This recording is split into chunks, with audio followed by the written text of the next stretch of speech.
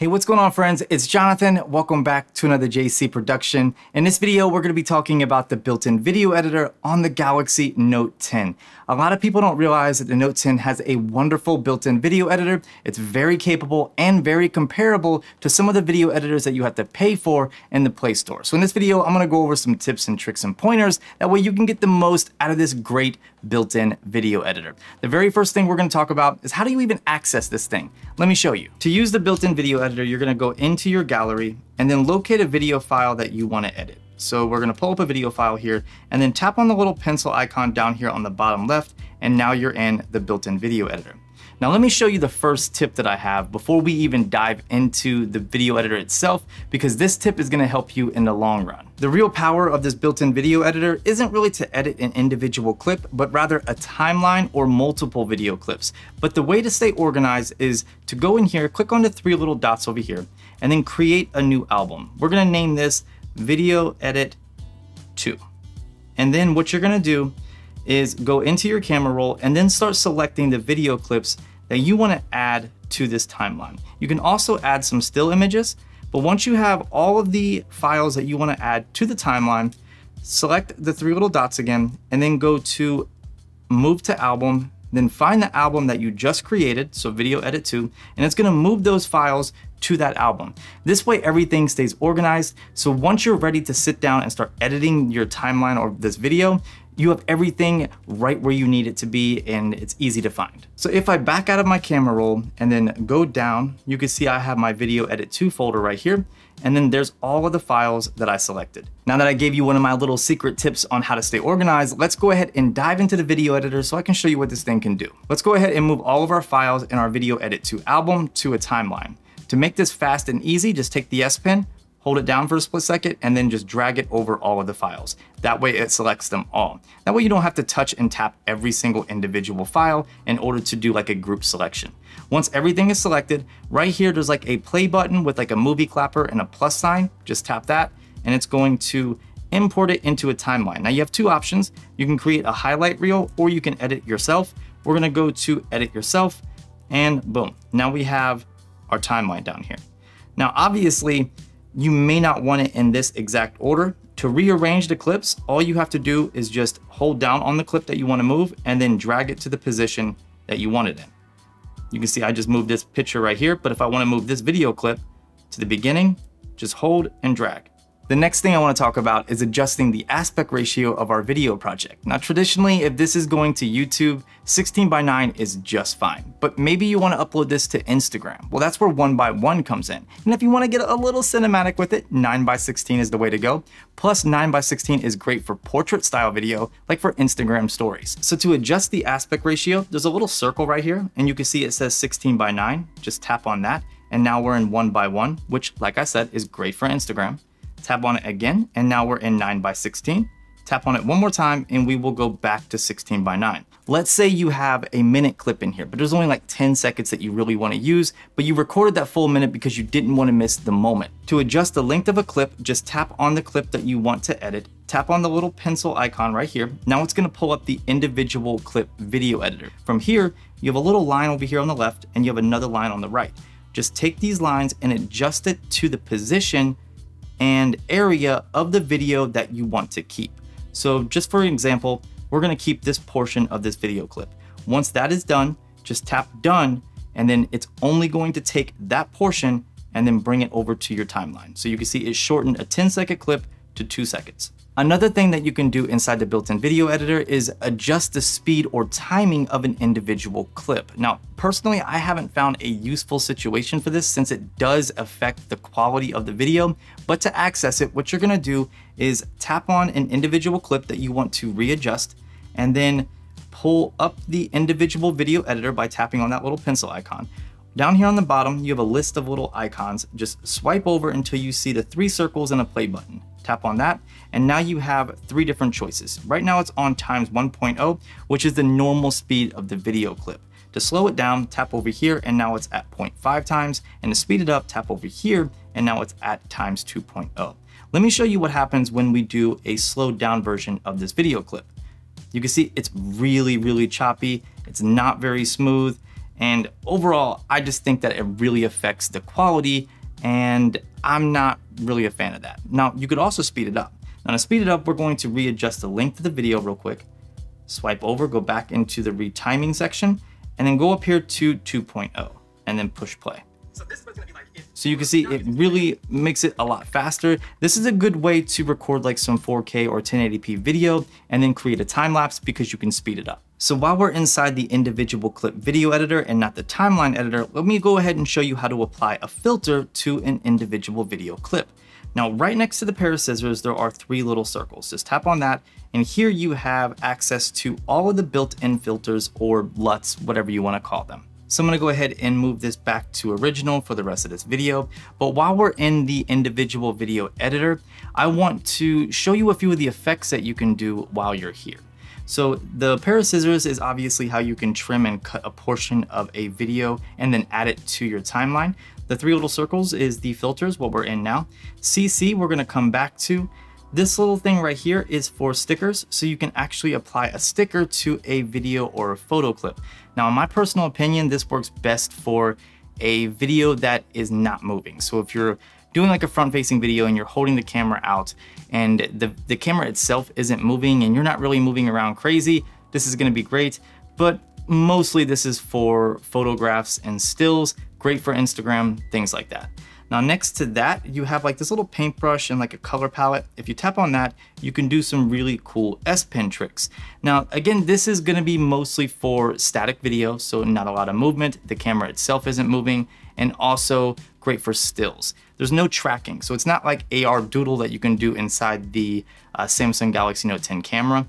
So if you draw on like someone's face, it's not gonna track it, not inside this built-in video editor. However, you can do that still in the camera and then bring that clip into the editor. So let me show you what this does. If I were to draw on this clip right here, you can see it just allows me to draw in a specific color that I can select down here directly on this clip. Now, if I have the live feature selected, if I play this back, you can see it is going to show how I drew it or the process of that drawing. Again, this is why I say that it's best for static video and also photographs. So I'm gonna go ahead and erase this little doodle that we did on this video clip. To do that, you can either use the eraser or you can use the undo button. We're gonna use the undo button. And before we leave the individual video editor, I do wanna go back to this CC tab. Now, obviously CC stands for closed caption, but you can use this as a way to add a title to an individual video clip. So we're gonna write out some text real quick. We're just gonna write test, and you can see it right here. And you can change the font. You can do that one, that, or that. I do wish there was more fonts to choose from. Maybe in the future they can add some downloadable fonts in the Galaxy Store. I don't know. So we're gonna pick this one, and then you can actually pick the orientation. So it could be centered, it could be over to the right, or it can be over to the left. We're gonna leave it at centered, and then you can add a background to that text, and you can change the color of the background as well. So we're going to select a solid one and then select black. So as you can see, we have white text and then a black background. Very easy to see, and I love the contrast. You can also change the color of the font. However, you can't change the color of the font and the background color. It has to be one or the other. So let me show you what I mean.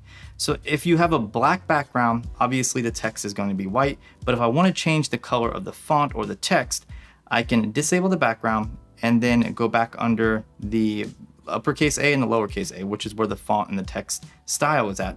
And then select a color. We're gonna select blue, so you can barely see it, but it's right there. And in order to do a background color, it's going to get rid of my blue font, turn it white, as you can see. So instead the background becomes blue, but it gets rid of the blue in the text. So you can't do both. Kind of a bummer, but I'm willing to work with it. I don't know. It's still kind of weird. Like, you should be able to do like maybe red text in a black background, something like that, but you can't do both. I'm gonna go ahead and erase this text, and then I'm gonna go back to our timeline editor. To do that, just hit the back button, and then you can see now we have our timeline and we're in this specific editor. Now, there's another way that you can add a title to your timeline or to your video project that you're working on. To do that, right here, there's like a little box with a T, just select it. And you can see you have title and then description. So we're gonna write test, and then for description, you're basically describing the video project that you're working on. This is like the intro title type thing. So think of like iMovie or maybe like Windows Movie Maker, how you can have an opening title sequence. That's pretty much what this is. So we're gonna do test and then write, video edit. So now we have our title and then some like a little description about the video, and we can just hit save. And now we have like our opening title sequence, I guess you could say. We can hit play and let's go back to the very beginning. Now, one quick little hack here, instead of hitting the play button, you can actually hit the S Pen button and it will play your timeline. So you can see it kind of fades in. The next thing I want to show you is how to use the included music that Samsung provides in the video editor, or even your own music. Right next to where we just added our little intro title sequence, there's a little music note. Now, if you tap on that music note, it's going to pull up the option to decrease or increase the video sound, as well as add background music. If you want to remove the video sound, you can either do it through the timeline video editor, which is going to remove the video sound for every single clip, or you can remove the video sound from an individual clip. To remove it from a single clip, what you're going to do is go back into your timeline, find the clip that you want to remove the sound from, go back into the individual clip editor, and then down here, you should see a little music icon. Tap on that. Now, if I bring the video sound all the way down, all the other video clips will still have sound. So it's a quick little hack for you. So we're gonna go back to our timeline and we're gonna go back under this little music note and we're going to add some background music. So let's just tap over here where it says none. Now it's going to pull up all of the songs that Samsung includes in this video editor, which you can use for free. And there's a lot of music to choose from. Like, it's really nice to see how much music Samsung actually provides that you can use for free. To preview a song, you're just going to select it and it's going to download automatically. So we're going to select this one right here where it says Charleston Delight. And as soon as I click on it, it's going to start the download process and you can see it's playing. Obviously, I don't want to use that song. So I'm going to go ahead and add a beat from one of the websites that I get my music from. And I use two different sources, Artlist and Epidemic Sound.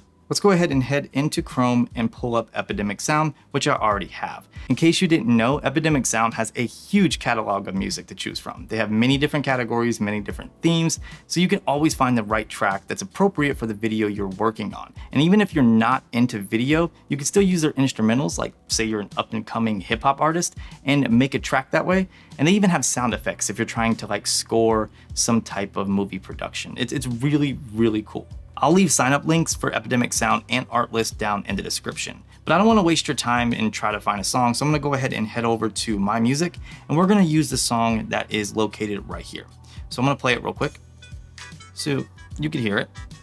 And then now I'm going to download it, download full mix. And that's another thing that's great about Epidemic Sound is you can actually download stems and then create like a remix version of that specific instrumental. Now that the song is downloaded, I'm gonna go back into the video editor, tap on this little plus sign right here, locate the song I just downloaded, which is right here, and then tap done. Now it's going to apply that song that we just downloaded from Epidemic Sound to my timeline. That's really, really cool. So we're going to go to the timeline viewer right here, scroll back, and then hit play. So here's a quick example and you can see the video is playing and it's playing the music that we just downloaded. While we're in the timeline viewer, I think it's an appropriate time to show you how to do a transition. Now by default, you can see between every clip, there's this little box that has a minus sign. That means there's no transition applied. To apply a transition, tap on the box and it's gonna give you the option to do a dissolve, a slide, or a fade. We're gonna do a dissolve for this one. And then here we're going to do a fade, right? So now we're going to play our video and you'll see the transition happen, which the first one should be a dissolve.